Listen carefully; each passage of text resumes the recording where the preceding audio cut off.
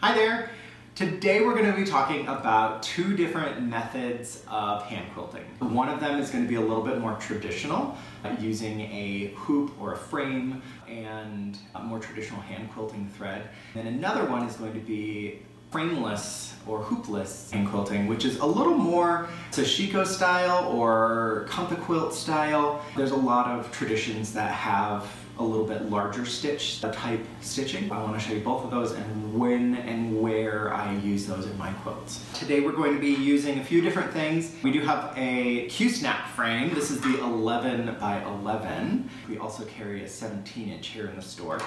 I will be using my So Fine Thread Gloss, which is great for quilting, great for that handwork, and I'll explain why when we get there. I have Perle cotton. I'm using a bright color, so like a white, to contrast with the dark color, like the dark blue. It makes it a little easier to see. You can also match your thread color to your quilt. Depends, again, on what you're going for, if you want it to be more visible or you want it to blend in. Gutterman hand quilting thread. It is a little bit thicker and it's a coated cotton thread. It glides through the layers of the quilt a little easier. I have two different styles of tulip needles today. I'm going to be using the quilters in between number 10 for the more traditional hand quilting. Not my favorite style of hand quilting just because the needles are tiny and I have big hands. For the hoopless or frameless hand quilting, we're going to be using the Assorted Sashiko needles again. I like the smaller, like the shorter of the ones in that pack for stitching. All right, let's get going. All right, so we're going to start with the frame quilting or the hoop quilting. The wooden hoops, like those big, the giant ones, are also great. Sizing it to your quilt, depending on what you're doing, is important because you don't want necessarily work with a, I mean, maybe you do want to work with a tiny quilt, tiny hoop on a massive quilt. But for something this size, the 11 is what I have been using. The nice thing about the Q-snap is that it snaps and you can kind of twist it to tighten it.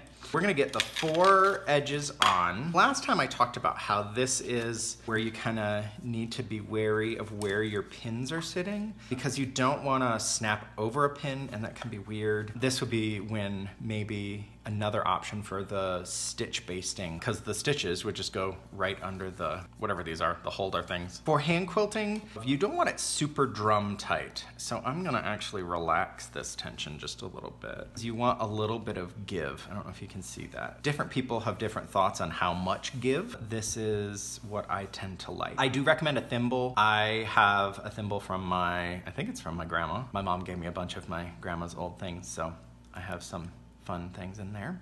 But you can also use a thimble dot. For this kind of hand quilting, I do tend to go towards a metal thimble just because of the motion that you're doing. I'm going to thread my needle first, and then I'm going to use the So Fine Thread Gloss, and I'm just going to kind of hold it on there and pull it through twice. So Fine Thread Gloss, it's a beeswax blend. It's natural. This one has the natural scent. It also comes in different scents. And what it does is it's a thread conditioner and it helps smooth the thread. It keeps it from knotting. It keeps it from getting tangled and caught. So I highly recommend it. I'm gonna do a quilter's knot. I'm gonna hold here and I'm gonna wrap probably 4 times. This is a little bit thinner and I do need this to hold. There it is. I'm gonna tug on it. There's my knot right at the end, if you can see. Now we're ready to start quilting. I'm gonna do some lines parallel to the one that I already did. I did start quilting in the center. I'm gonna start over here and I'm just gonna eyeball going there. You wanna bury that knot, so I'm gonna go in and I'm kind of going parallel to the fabric or the quilt sandwich. I'm not going through the back, so I can't feel that needle underneath there. And I'm just gonna come out right on that corner because that's where I'm gonna start. I have that knot now that catches. And this is kind of the trick. You gotta kind of just pop it in. And that sounds funny, but usually it goes right between the threads of the fabric and it doesn't usually leave a mark. That's nice. So now my thread is secured and I can start quilting. With more traditional hand quilting, you're going to go, let's see if we can do this. You're gonna go straight down and I'm feeling with my finger, my index finger, underneath, and I'm gonna feel till I can feel it poking through, and then I'm gonna rock it. And this is why you need a little bit of give in your quilt top because you're gonna rock it, and then I'm gonna come up and I'm gonna see that it's there, and then I'm gonna go straight back down.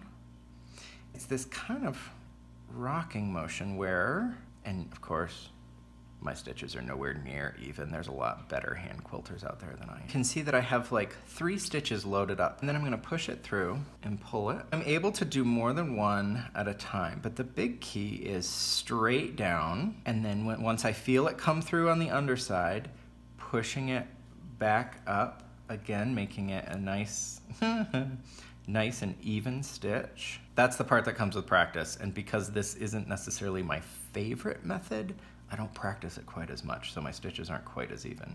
This is the thimble dot, the leather thimble dot. Just being able to have something to grip that needle. Ooh, I'm shifting everything, sorry. There we go. Then pulling that through. Again, tiny needles and big fingers. It's frustrating. But this is, I guess, the more traditional way of doing it, which is great. I'm taking little bites, feeling it poke through. You will get a little callus on that part of your finger. At least I do. And I'm trying to get these stitches nice and even as possible, just because it creates a nice, I don't know, a little bit nicer look. I mean, you can see some of them are bigger, but that's fine. So I'm gonna try to wrap this line up here. Just remember, you're wanting to go straight down into the top. We're gonna say that I'm at the, ooh, hello. Oh, I didn't pull my thread, that's why. The tail of my thread was longer and it got caught. That's also something to be aware of. Shifting your thread when you need to. You know, not the prettiest, but it'll work. And now let's say I'm done quilting, so I'm gonna go in and I'm gonna do just kind of the reverse of what I did to start. I'm gonna go parallel again. I'm not going through the back, and I'm coming up. Now I need to tie it off. Once again, I'm gonna hold my thread and do 2, 3, 4. So this is the knot to kind of bury that end to secure everything in. Now comes the tricky part. I'm gonna try to go through the exact hole I came up. And I'm gonna travel along underneath. Now I have this little knot, and I'm just gonna pop it under the surface. Then my little quilting line is done. And on the back, you can see I have the under stitches, and that is the frame or hoop quilting method. Now we are ready to do the frameless quilting. Mine tends to be a little bit bigger stitch because of the technique you're using. We're gonna be using pearl cotton, and I've already threaded my needle. And it's the shortest of the 3 lengths in the Sashiko, the Assorted pack. And I like it because it is a nice strong needle, but it is super sharp, so it goes through the layers of the quilt really easily. Once again, I am gonna be using So Fine Thread Gloss because it helps keep everything nice and together. And I just unthreaded my needle. Let's re-thread that. Should be pretty quick. The nice thing about these Sashiko needles is that the eye on this short one is super large. Now we're ready to go. Again, we're gonna do a quilter's knot, but because of the thickness of this pearl cotton, we're not gonna wrap it like 4 or 5 times like we did with a regular quilting thread. I am only gonna wrap it twice, and that's gonna create a knot that is big enough to keep things from coming out, but not big enough that it won't go through the fabric, if that makes sense. Because we have all of these stitches, and so all of these basting points through are keeping the quilt sandwich nice and together, you can really start quilting when you're doing frameless and you have stitch basted, and I would not do this with pin basting, but you can start quilting wherever you want, so you don't necessarily have to start in the middle and work your way out. The other thing is with stitch basting, I can kind of handle the fabric a little differently. I like using a seam to kind of be where I bury my thread at first. Kind of went right next to the seam, and once again, I'm gonna try to pop it in here, if you can see that. I'm pressing down to kind of hold things, and it disappears. It went in and it's gone, which is great. I mean, it's not gone, it's still there. Anyway, Now we can start quilting. I'm using my index finger to feel where it's coming from. So I'm kind of manipulating the fabric around the needle, if that makes sense. With the hand quilting on a frame, you really are manipulating the needle. Remember, we were going straight down and then we were rocking it. But with this style of quilting, you're manipulating the fabric itself around the needle. I'm holding my needle pretty steady.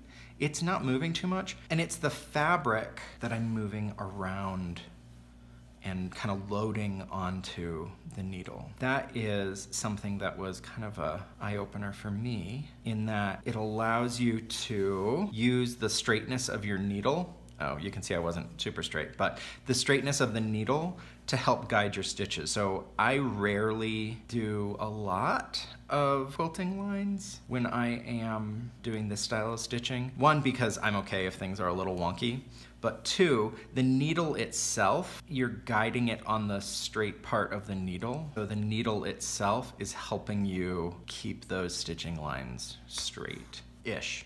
I mean, it's not perfect, but it's hand quilting. It doesn't have to be perfect. One thing I do want to talk about is what happens when you get to one of your basting stitches on top of the quilt.